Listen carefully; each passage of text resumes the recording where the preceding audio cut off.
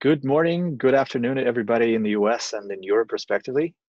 Thank you for joining us today for this virtual event that DataArt has organized in collaboration with our colleagues at AWS. Today, we're going to give you an overview of an integrated suite of capabilities and technologies for data and analytics provided by AWS. We have a lot of ground to cover, and because we only have a one short hour to do it today, by necessity, the content is going to remain relatively high level, but we fully intend to continue this series of events. And in fact, please be on the lookout for a poll towards the end of the session today, where we will ask you to identify particular areas of focus that are of interest to you and your organization, so that we can target the content for our future sessions to your interests. We have three speakers with us today. Jayme Hart. Jayme Hart leads the global business development team for data analytics solutions for insurance at AWS. And I think we're lucky to have Jayme speak to us today, particularly because insurance as a sector is going through a rapid and profound transformation precisely in the area of data analytics. So any success stories or examples of use cases that are taking place in that sector, I think have particular relevance. DataArt is represented by Alexey Utkin. Alexey is a principal solution consultant and the leader of DataArt's data and analytics practice based in London. And Oleg Komissarov, who is a principal consultant and a solution architect based here in New York. A quick point of process, you should see a Q&A button towards the bottom of your Zoom screen. At any time during the session today, please take advantage of this functionality and type in your question. We will try to reserve some Q&A time towards the end of the webinar, but even if we run out of time and we don't get to your particular question, we will make sure that the speakers answer them later, and we'll distribute questions and answers together with the link to the recording of the session once that becomes available. So please be on the lookout for that email in a couple of days. Before we begin, let's bring up poll number one today.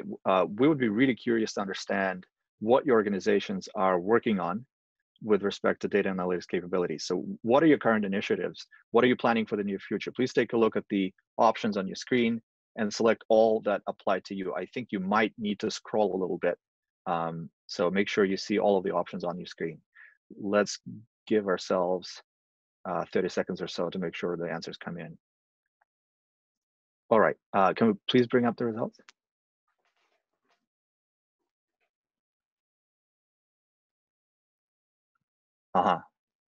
Thank you. Thank you for that. Very interesting to see.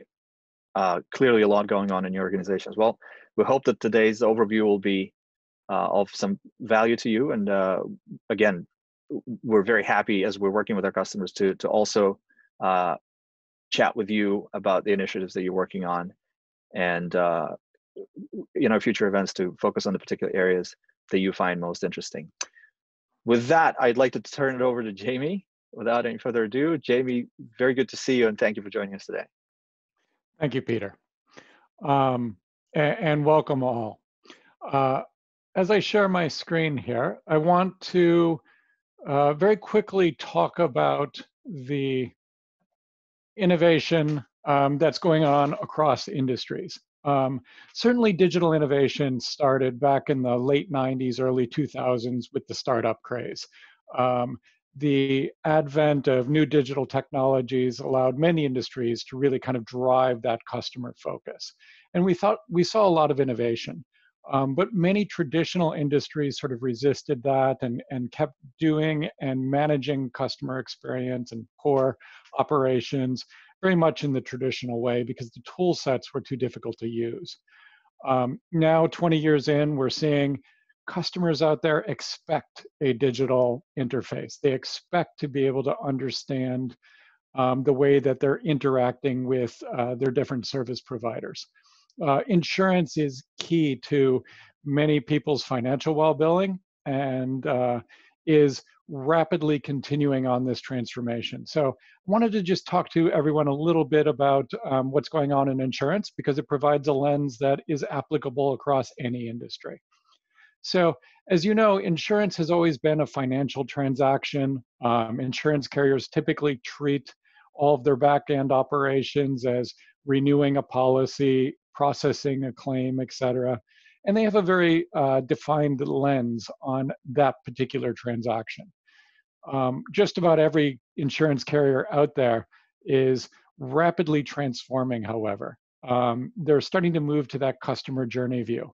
What is the aggregate set of policies that a customer has? What are the problems that they're facing that they want coverage for? When it comes to a claim, how do they make it simple to submit that information through voice, through text, through any channel that they have? Being able to collect all this data and use it appropriately is key for insurance carriers and just about any industry, to use it to understand what that customer journey looks like. So when you see how insurance carriers are built today, many of them have legacy policy management platforms, right? The underwriting platform, they have a claims platform, a billing platform. Just like the old mainframes, there's tons of complexity in traditional ETL. You need to extract data from those core policy management platforms and land it in policy data stores, then more ETL to move it into an enterprise data warehouse, even more logic to push it into reporting marts, and finally business logic up in those individual Cognos reports, for example. It can take a year to move data downstream, and data is kind of locked into these patterns, into complex star schemas. It becomes a barrier to actually use all that important business data for advanced analytics or even understanding what your customers are doing. So here at our AWS, we're helping insurance customers disrupt this. And what we're really trying to do is help insurance customers move towards driving a fifth platform within their organization. Of course, there are customer and agent-facing platforms, customer websites, mobile applications, contact centers, the marketing campaigns that are used to interact with them, agent portals for agents to understand how they're interacting with customers. We're trying to use data to drive customized and relevant content to each one of these to provide the right insurance product, the right configuration, the right next best action to help a customer solve their problem. Similarly, data should be used to drive data-driven insights to the underwriting teams to recommend the right deductions, limits, et cetera, in that policy configuration.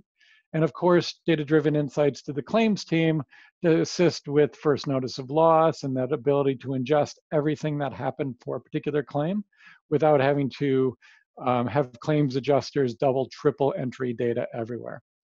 And then lastly, very granular data down to the finance and risk management platforms. So it eliminates those 10-day accounting, end of quarter roll-ups, topside accounting adjustments, and really allows the finance and risk teams to mine the data to be very granular in their reserve setting, in their risk management, and in their financial transactions. So within AWS, it's this whole suite of services for analytics, data management, et cetera, that provide the capability for insurance carriers to transform the way that they do business. It's machine learning tools, natural language processing like Amazon Comprehend to capture data from voice interactions, from emails, from the documents that they're submitting themselves. It's Amazon Recognition to capture images from accidents, from assets being documented. It's the ability to capture that information and bring net new information into the insurance carrier that hasn't been captured before. Then on top of that, there's the analytics layer, new non-SQL type databases to allow structured and unstructured information to be married together without all those SQL hops that I talked about earlier. Next are the fit-for-purpose databases. We're seeing insurance carriers move away from relational databases for everything, moving towards fit-for-purpose databases like document databases and graph databases to capture more data natively and enable all of that data to be easily used for downstream reporting at the point of capture, rather than requiring ETL to move it steadily along the process first. So when you get to what that next generation data environment looks like, it's not a data lake, it's not an enterprise data warehouse, it's a combination of tools and services that allow you to capture, store the right information within the right service, and then make it available to each of the downstream consumers with that schema on read and fit for purpose queries. So if you look at this diagram, first you see that ability to capture the policy and claims data. No longer do you need the data to be pushed to an underlying ODS or a relational database and use complex SQL, complex relational data models to describe each and every product. You can start to capture the entire policy, right?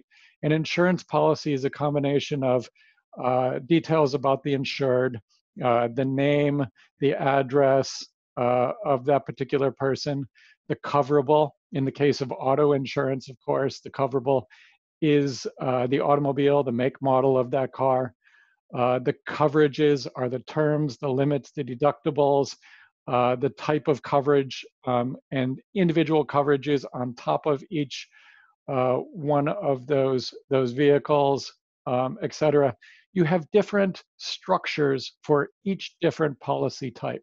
A homeowner's policy has different data elements than a vehicle. Umbrella policy has more attributes than each one of those other policies.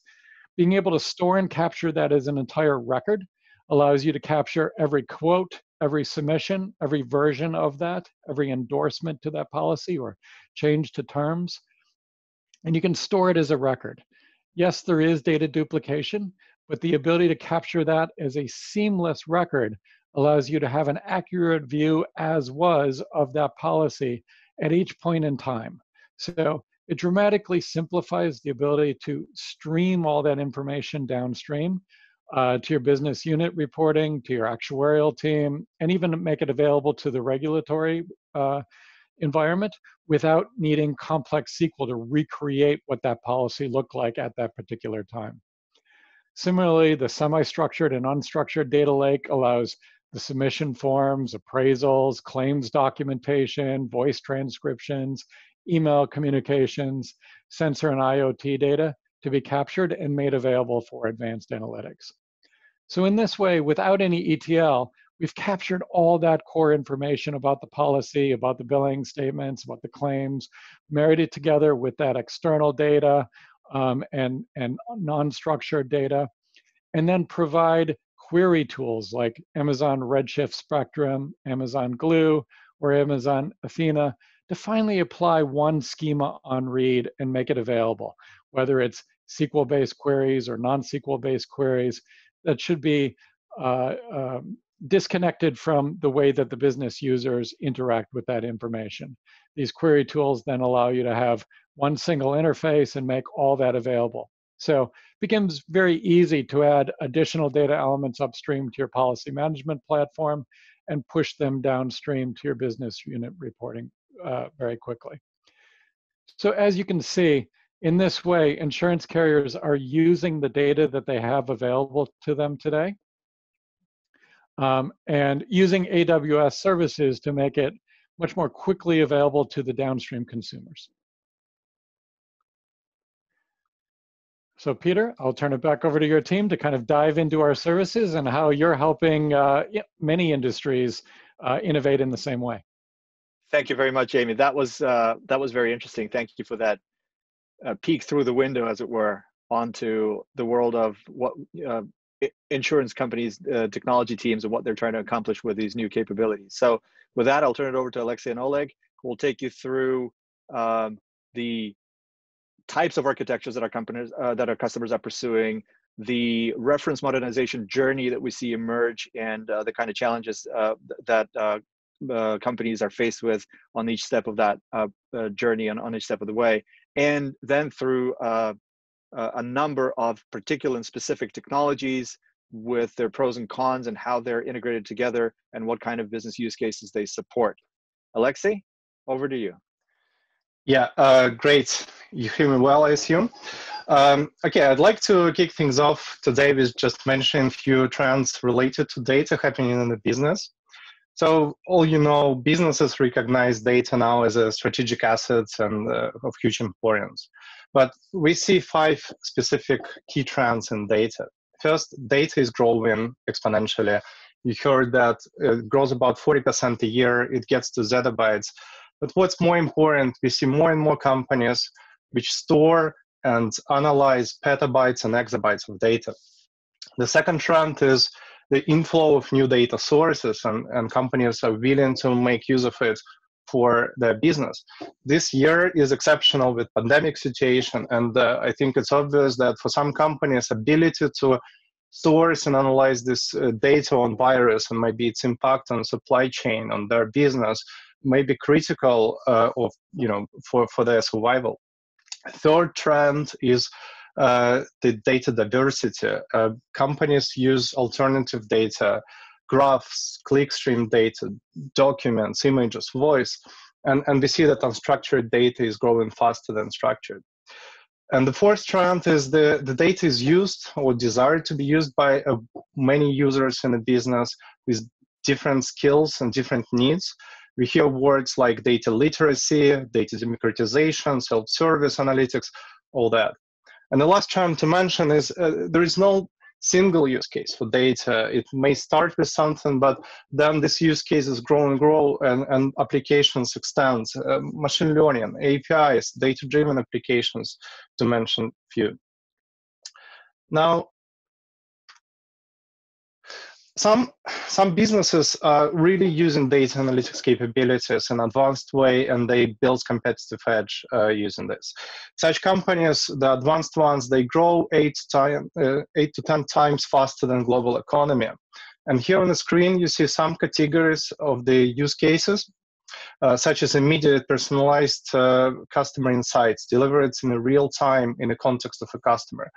This experience is something what clients have in Uber and Airbnb, and these expectations of such experience translate from one industry to another. So basically, such use cases, they built into this market success of the companies and allow them to adapt the changes in the business landscape. Now, how does the technology capabilities of these firms differ? I think many of you seen this legacy data architecture. Jayme mentioned bulk of it. You have your operational systems, data warehouse, a lot of ETL, and that supports your reports and ABI workloads. Now, in these advanced firms, they don't stop there. They have elastic, flexible platforms of different data analytics technologies, which allow them to store and process any volume of data at any speed and support this advanced workloads, such as processing of unstructured data, ad hoc queries, data science workloads, and so on. Now, but that's not reality for every firm. Many companies are still stuck with H technology and for data capabilities. They may have siloed departmental data, dark data, which refers to data which is used only for the prime purpose, but not for other use cases. From technology perspective, they may have enterprise data warehouse with very long implementation cycles for analytics.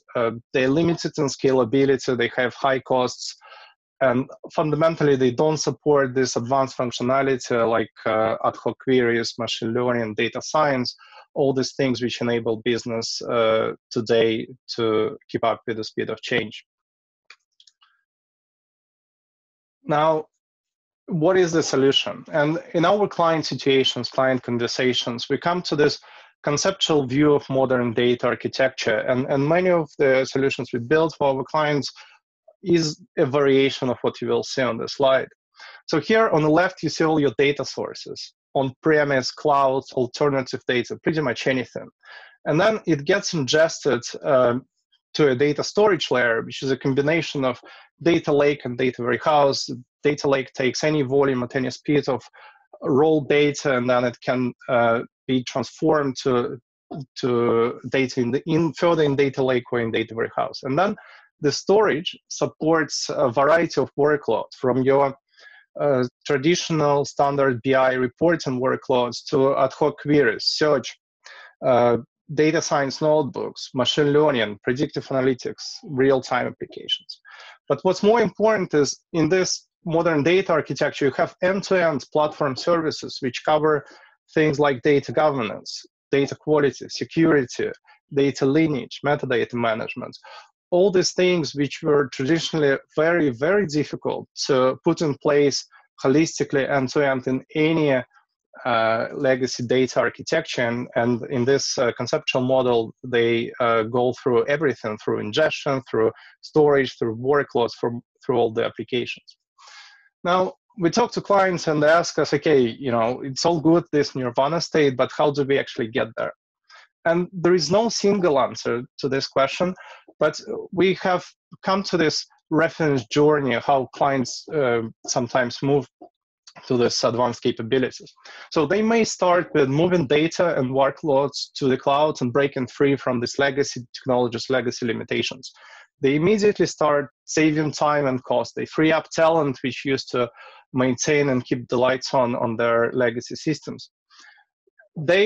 Once in the cloud, they start utilizing more managed and fully managed data systems.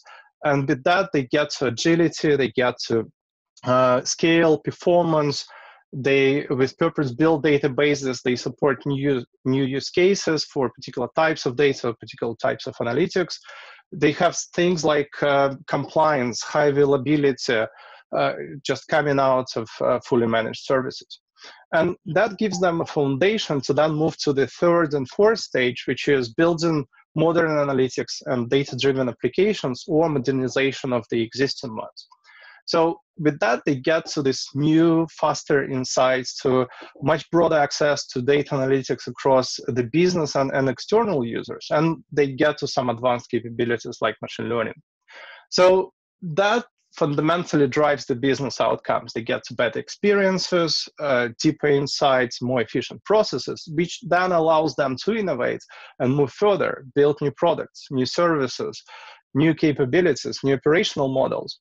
And that leads to more customers, and then they take more data, and then the cycle kind of continues, and they put more data, more workloads to the cloud and extend their migration. Now, furthermore, in our conversations, clients obviously ask, it's a difficult exercise to follow this journey. And I won't be going through every single point on this slide, but there is a body of knowledge, accelerators, templates, tools, best practices, which support customers in this journey. And we're happy to talk further. Oleg will be mentioning quite a bit of that on his part, but we're happy to take it offline and see how we can help you on such a journey. Now, coming closer to the technology angle, I want to put it into perspective of the some of the options for data architecture more common to see today. So the first one to mention is this on-premise vendor data warehouse or any other solution. Your traditional like Teradata, Vertical, or Oracle solution. And the properties of that would be, it's costly, you pay for licenses, infrastructure, you pay high price for people to look after this estate.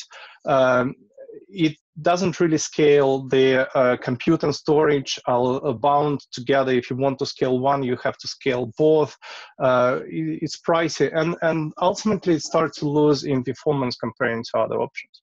So the second option is on-premise big data solutions. These are your Hadoop, Hive, Spark, Kafka, all this on-premises installation. And we love this technology. I mean, this technology is a part of pretty much all modern data and analytics solutions.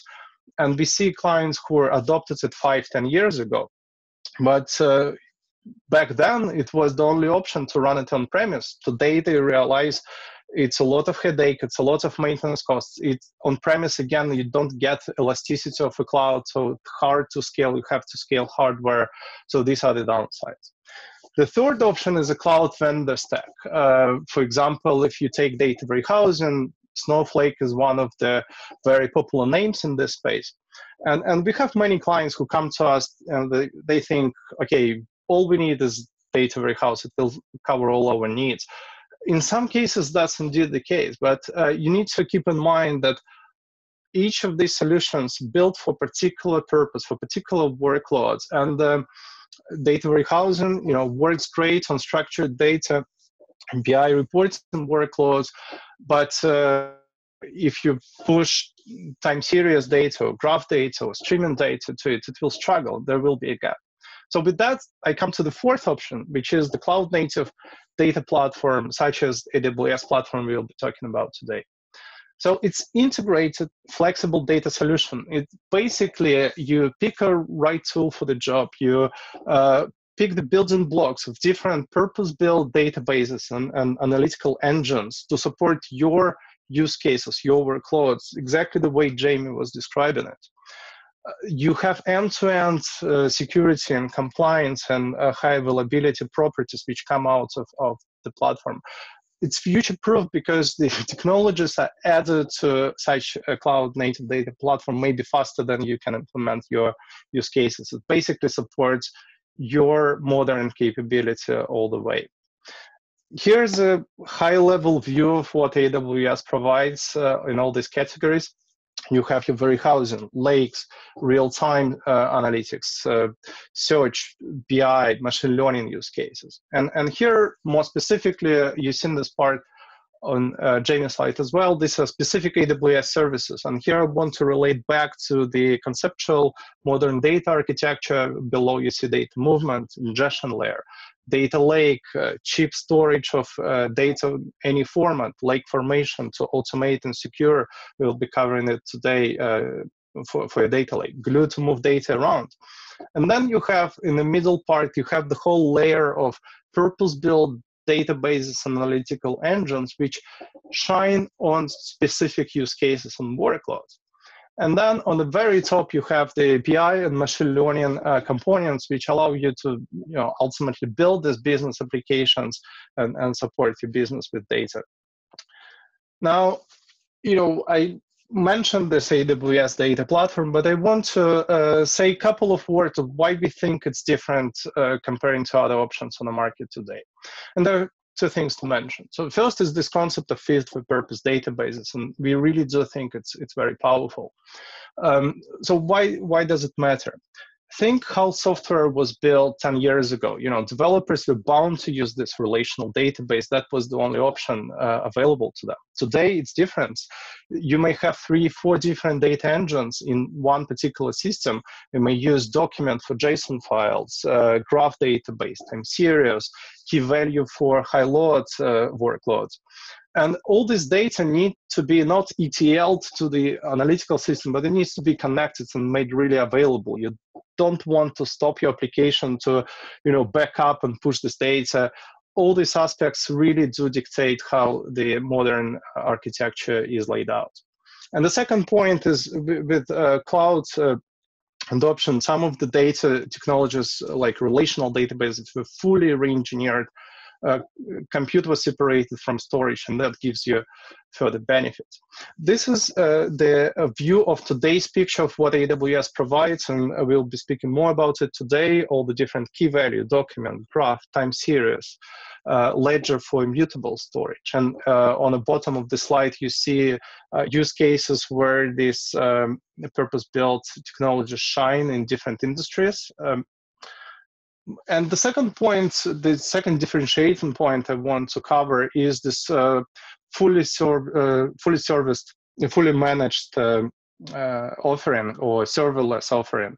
So why should you care? First of all, it gives you this elastic scalability. It supports your needs in terms of data like today and tomorrow and processing needs. It allows you to use the data from operational systems in analytical systems easily.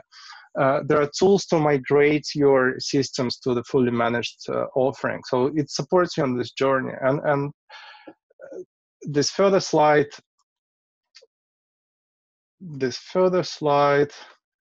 demonstrates it's more. So on the left side here, you see all the things you need to do if you self-manage your data architecture. This is what's called undifferentiated heavy lifting. It's all you have to do just to keep the lights on, and it consumes your best talent, time it doesn't allow you to move. And on the right side, you see this fully managed offering and how little you actually need to focus on yourself. You're basically doing innovation, and the rest comes from the platform. In today's world, it's not the big fish eats the small fish, it's the fast fish which eats the slow fish, and this is actually enables you to be the fast fish.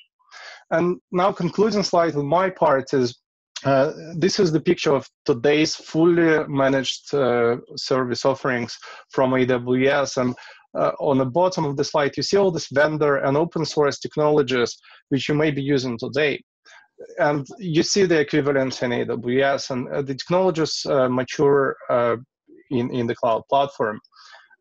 Basically, AWS keeps it open in terms of open data formats, open APIs, the same APIs as the open source. And furthermore, in many of these technologies, AWS became a leading contributor to the open source versions of that. Now, maybe these fully managed service offerings don't cover every single workload as of now, but we do help our clients to come to optimal architecture to support their workloads and see where it can fit best to get all these benefits I've been mentioning.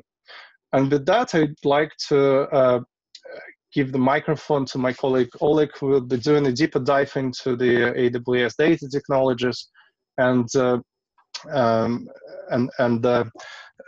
some of the migration steps and the innovations. Thank you. Thank you, Alexey. Thank you, Jayme. Yeah, let's dive deeper into all these technologies. So let's start with AWS data warehouse, Redshift. Redshift is a fully managed, secure, horizontally and vertically scalable, integrated data warehouse that is committed to open format standards. At this slide, you see that Redshift keeps innovating at incredible phase. Innovations are focused on reducing cost of integration, ease of migration and development, and making performance and scalability the best among cloud data warehouses. Here you see recent innovations that were done in 2020 and late 19. Let's review key innovations today. Recent innovation, Amazon introduced new Redshift instances called RA3. These are instances with managed storage and independent compute nodes. This innovation helps to support cost-efficient analysis of data because you can choose the necessary number of compute nodes based on your performance requirements and pay for and scale for compute and storage independently. Elastic resizing is another feature that allows to change number or type of compute nodes. During the resizing of your warehouse, all connected clients will stay connected, queries will be paused, and warehouse will be in operational mode. And before Elastic Resize was introduced, AWS Classic Resize typically was done between 2 hours and 2 days. Now it takes around 10 to 15 minutes. And you can schedule Elastic Resizes based on your business needs. In data warehouse environments, applications often need to perform complex queries on large tables, perform multi-table joins and aggregations that potentially contain millions or sometimes billions of rows. Processing of these queries can be expensive in terms of system resources and the time it takes to compute the results. Materialized views contain a precompiled set based on result based on an SQL query that was executed over one or more tables, and it allows to use less resources and return results back to BI or users much faster. These views are especially useful for speeding up queries that have predictable and repeated patterns. You can schedule updates for materialized views and control when they are recomputed. Materialized views could be a very good replacement or alternative for complex BI models and brings you closer to BI platform independence. AWS created recently analytics hardware processors that makes operations like compression, encryption, filtering, aggregations 10 times faster. Hardware accelerators are used by AWS not only for Redshift, they are applying hardware acceleration to other solutions as well. This is a big advantage of these solutions and innovation and cloud native technology. Aqua Accelerator will make Redshift 10 times faster than any other cloud data warehouse without increasing cost for AWS customers. And integration, innovations in integration area and investment of AWS in integration is very beneficial for customers. So answering a little bit on Eva's question that she asked in the chat, today you can query data across operational databases, RDS, Aurora, directly from S3, from other Redshift databases, from AWS Formation in Redshift. That allows you to minimize unnecessary ETL implementations and incorporate live data and BI in BI and reporting applications directly without delays caused by ETL pipelines. You also have an option to integrate Redshift with other artificial intelligence and machine learning services. So this is another nice feature. Redshift supports export and unload data in Parquet format to Amazon S3 data lakes for faster sharing and analytics. This makes sharing data across data lake easier and faster, and again, without specific ETL data conversions. And this feature plays well with newly added ability by AWS Lake Formation to share data across accounts, internal and external. And more, geometry now is a native type in Redshift, and you combine geospatial data with business data, with cluster, warehouse cluster pause. You can pause the development of QA cluster during non-business operation hours. You can run ETL cluster only during load and unload. With ML-powered Redshift Advisor, you can continuously monitor millions of data points to detect, analyze, and surface issues before they impact your users, and also get actionable recommendations to optimize cost and performance. Stored procedures on Redshift is fully driven, feature is fully driven by customers' review requests. Customers wanted stored procedure support for easier migration of existing workloads from legacy on-prem databases. And they support PL/SQL, PG/SQL query language. And so with that, we conclude in Redshift, a kind of recent innovations overview, but I think they are very important because all of these innovations, as I mentioned, were done in basically last several months. You do not need relation or the column data store or warehouse for all cases, for all of your business cases.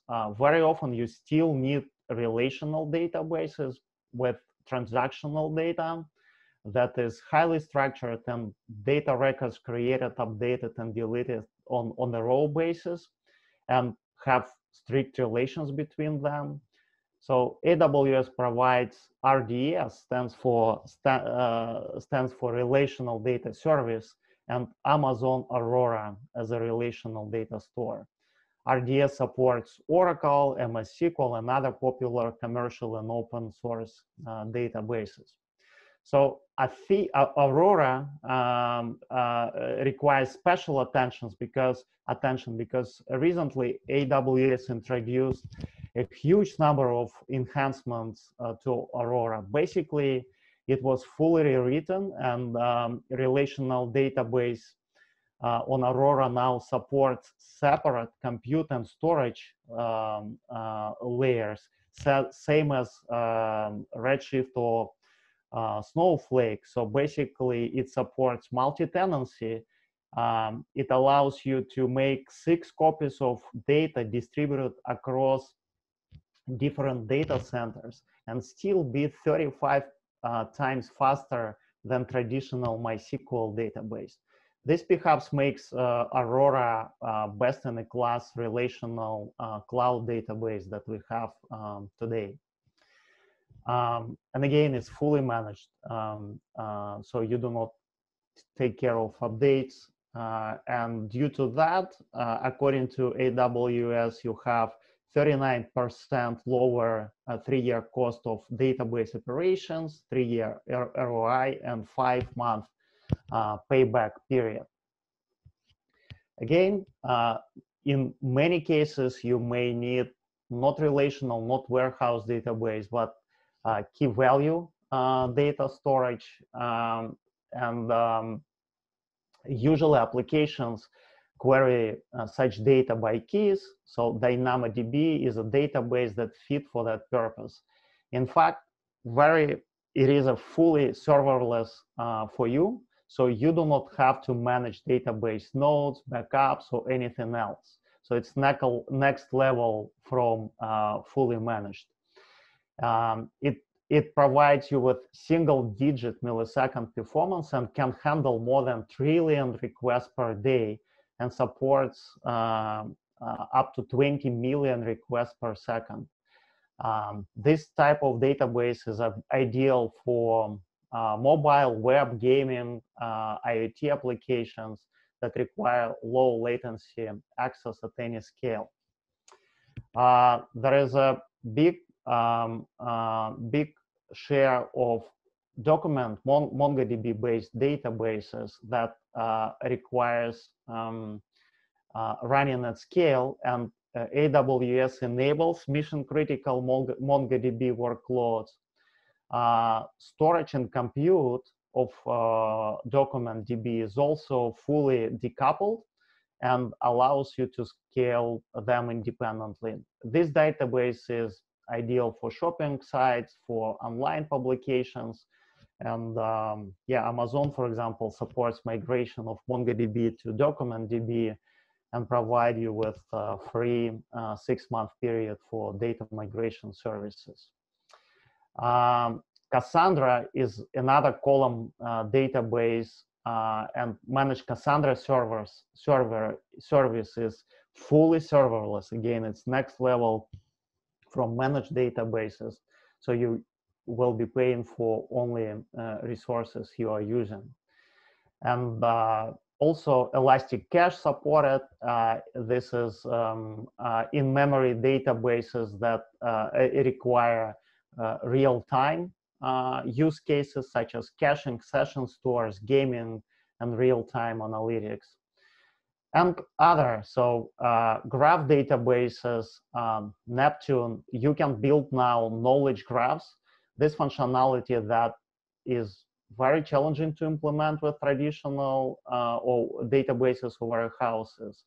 Amazon's TimeStream is specialized serverless database that efficiently supports time series, and QLDB, Quantum Ledger database, is a fully managed database that provides a transparent, immutable, and cryptographically verifiable transaction log owned by central trusted authority. Typically, it is used to record the history of economic and financial activity. These are databases, but in every case, whatever technology you use, when you're moving to the cloud, you need a foundation for innovations and analytics. So I would say that Lake Formation service is providing you with this foundation. It helps you to achieve 3 primary goals: single security and governance layer, manage S3 analytics permissions in one place, and easily build integrated pipelines. So with all this variety of data, and thank you, Cliff, for asking this question in the webinar chat, you need a comprehensive solution for data cataloging, governance, discovery, standardization in one place. So Lake Formation is providing that based on AWS, based on AWS Glue catalog. So it sits between all your data sources and consumers, and basically allows you to streamline your data governance and administration activities. Also, Lake Formation helps you to implement easy data ingestion. For that, Lake Formation provides blueprints that allow you to ingest data from databases and other sources to S3. These blueprints are very suitable for simple data movement and jobs. And another big advantage is that there is a market of technical partners, technology partners, that can help you with implementation of more complex transformations. If, let's say, you do not want to write code, partners such as Matillion and others help you to solve that task, and also integrated goal, and also well integrated with AWS.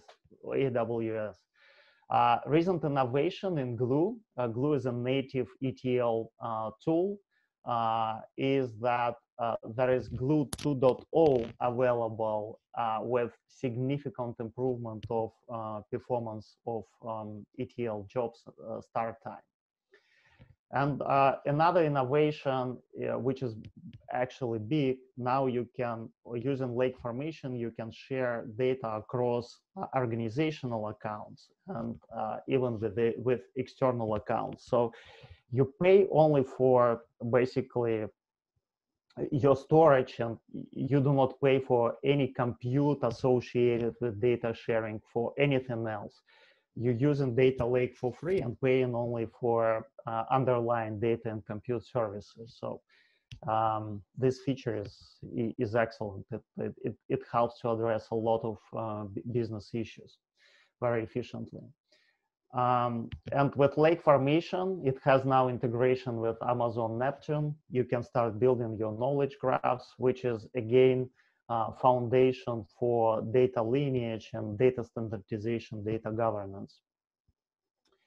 So it's definitely, you know, good features, but you need to jump to this future relatively easy. And other than accelerators, AWS, in collaboration with DataArt and other migration partners, provide also methodologies. So basically, you have three options to move to the cloud: rehost, replatform, and refactor. Rehost, you move into just another instance, and you keep managing this instance. With replatform, you get in managed service, so you're getting rid of many operational tasks that you have to perform. And then, in order to truly innovate, you probably will need to refactor your existing systems and start utilizing built for purpose databases, and all that could be done in parallel or as a hybrid approach. So these are three options. Then we support a kind of standardized approach to your modernization journey, starting with assessment of migration readiness, of creating business case with use of assessment accelerators such as immersion days, workshops, and others. And then on the second stage, mobilization, this is where you're preparing your cloud infrastructure and maybe conducting some POCs to get proof of concept of migration and some confidence that certain business cases could be implemented. And then migration phase. During the pilot migration selection, there is also a framework how to select good candidates. So AWS and migration partners can help you with that. And we also provide visibility around key steps in data migration, such as schema conversion and database migration, and making sure that post-pilot legacy power of database process is performed gradually, gracefully, and with minimizing risk. So all these methodologies as accelerators exist that help to simplify your cloud, streamline your cloud journey. And in order to basically utilize tools, there are two major migration accelerators exist. One is AWS schema conversion tool that allows you to automate migration on all stages of your journey. So it allows to automatically read structure and metadata in source database, generates target database schema, even if you migrate into different technology, let's say from Oracle to Athena or from SQL to Athena, and it provides you reports with recommendations and suggestions what needs to be resolved manually if tool cannot address certain issue. Schema conversion tool also helps to automate different schema conversions like changes in syntaxes and other routine tasks. And AWS Data Migration Service, DMS, is a primary service that helps you to streamline the migration itself. You can do a lot with it, such as rollbacks, DR, automated mapping creation. You can generate and streamline creation of cloud formation scripts, which is infrastructure as code for your data warehouse and more. I highly recommend to check this AWS DMS blog to see the art of possible and to basically look up your business cases and see how they could be addressed. Yes, with that we're concluding the overview, and over to Peter. I hope we will have time to answer to your questions. Wow, thank you, Oleg. I got a little bit dizzy from the slides, blazing past me. And apologies to the audience. As you can see, like we said, there's so much ground to cover and only 60 minutes, even less, to cover it. So no worries, though. You will have the ability to review this information at your own speed. There's going to be a recording. It's going to be going up in a couple of days. So have no fear there if you weren't able to fully absorb the content of several slides. I know I wasn't able to, for sure. We do have at least one unanswered question. Oleg, would you like to take a stab at the question from Thomas? Yes, absolutely. So Athena is a good tool that allows to query raw data or column-based data. So basically it queries data from JSON or CSV files, and this is a data lake tool. It scales very well. You can query data from Athena or hundreds megabytes and terabytes is good. If you high performance and your queries needs to be exposed to business users, you probably will be looking to provide them with alternative tools. More costly compute will be associated with that. But for data science purposes, for quick explorations, for quick queries in your data lake without doing any transformations, you can use AWS Athena. And Athena also, again, if performance is satisfactory for you, Athena is serverless, right? You can also expose data from Athena to BI tools such as QuickSight. So I would say it's fully defined by your business cases, but in many cases, yes, you do not need special relational even databases. If you already have data in your data lake ingested in S3, you can start using it right away for data science, just for simple queries. Thank you. I do want to make one quick remark before we run out of time. So Oleg mentioned and spent some time on the AWS Lake Formation and on the data lake as such, being the foundational piece for your future data infrastructure and analytics capabilities.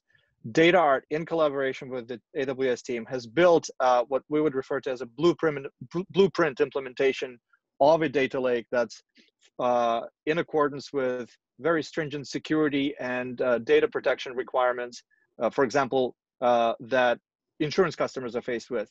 So we have that solution available. What we'll be doing in next session, there's going to be a webinar in the month of November that you're all invited to. And please, as they say, watch this space and reach out to us if you would like to make sure we send you an invitation, where we will take you through the design and the architecture for that solution and review the capabilities that it provides. In a nutshell, we're trying to show how easy it is, leveraging the cloud native services from AWS, how easy it is to stand up some very serious capability in a matter of literally minutes. And under half an hour, you can create a data lake that's capable of some really interesting things in support of important use cases for your business.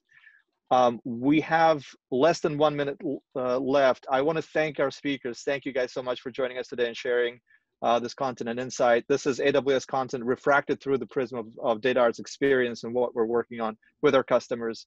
We're looking forward to continuing these conversations with you guys. Be on the lookout for the email with the link to the recording. And thanks again, and we hope you have a great day.